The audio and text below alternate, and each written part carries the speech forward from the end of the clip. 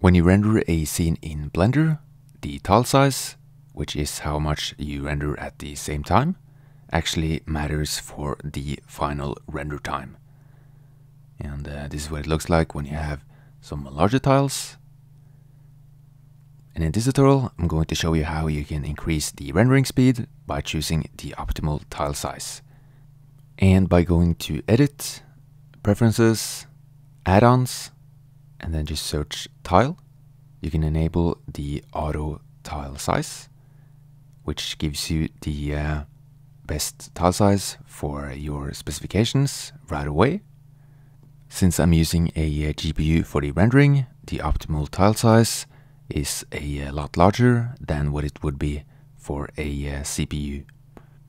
And as you can see, the render time is a bit lower with the optimal tile size for this GPU.